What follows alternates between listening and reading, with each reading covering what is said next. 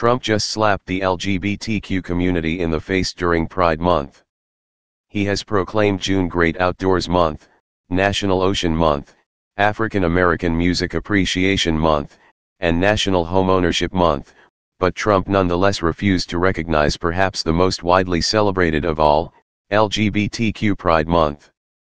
His declination is the second of his presidency, and has once again drawn the ire of a community under constant siege by this administration.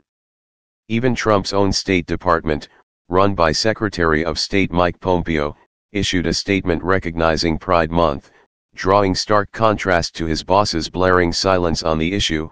LGBT persons, like all persons, must be free to enjoy their human rights and fundamental freedoms, including freedom of expression, peaceful assembly and association, without fear of reprisal, Pompeo said in the statement.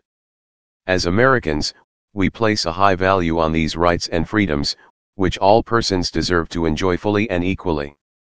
The United States stands firmly with you as you exercise your human rights and fundamental freedoms, he added. We wish you a safe and happy Pride Month.